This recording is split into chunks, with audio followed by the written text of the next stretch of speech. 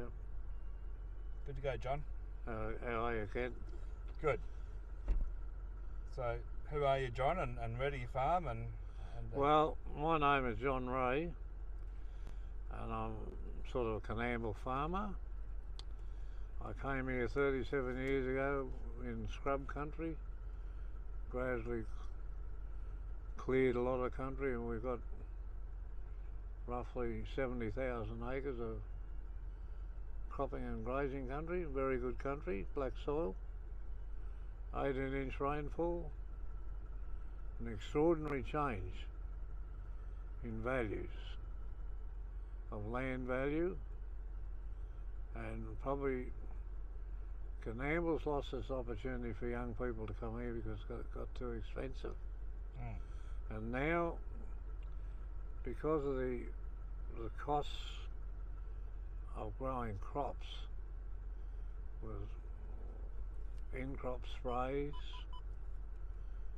pre-spraying, we've had to try and find an alternative, which is a cheaper way of cultivating. I've had 2 Kelly chains with a heavy cast disc on it,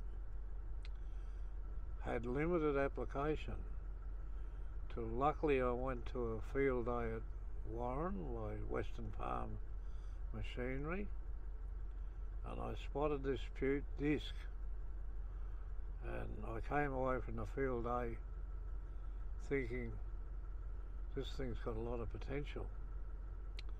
So the interim of all that, I sold my 2 old 60 footers and ordered 2 new 80-foot chains with Bute discs on one of them, and one, foolishly enough, I had one with a Kelly cast disc on it, which now I've pulled that machine up because it's not doing a good enough job, and I've purchased another chain to put on the back, which cost $60,000 to do it. But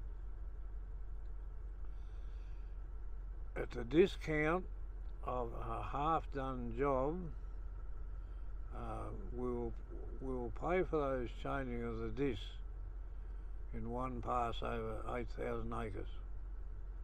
So it's now disc versus chemical, and we're finding the disc with the wages, the fuel, and not the purchase of the machine, but the actual cost is about $4.20 an acre against $20 a hectare for Roundup and Ester to do the same job.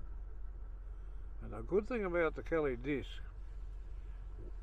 we don't have to knock off because it's too hot. We don't have to knock off because it's too windy. We just fill the tractor up with fuel, and we do 12 or 14 hours, and we probably do 750 or 800 acres. And with the Bute disc on it, we're now sitting in a paddock with one cut. It's now ready to sow. We can sow the crop. We'll probably, just for making it look a bit more tidy, and it's pretty cheap to do it, we'll run the disc over the paddock on a different angle, and it levels it, and it should give a perfect seed bed. So I think that's a pretty fair summing up of what my opinion of changing your Kelly disc to a Bute disc. Even if you've got the frame, put Bute discs on it, much better.